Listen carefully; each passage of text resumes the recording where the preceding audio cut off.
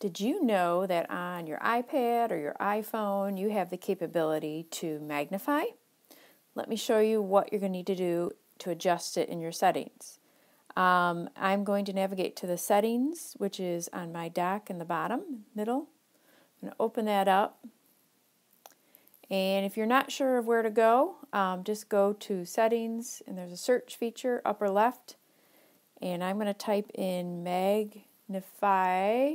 And you notice I didn't even have to finish it. I'm going to find the magnifier. I'm going to tap on the bottom choice.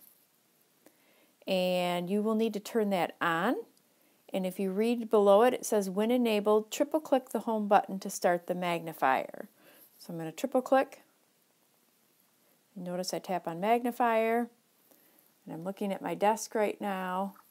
And I'm just going to go in and use the little, there's a yellow slider. Notice it's magnifying what I have.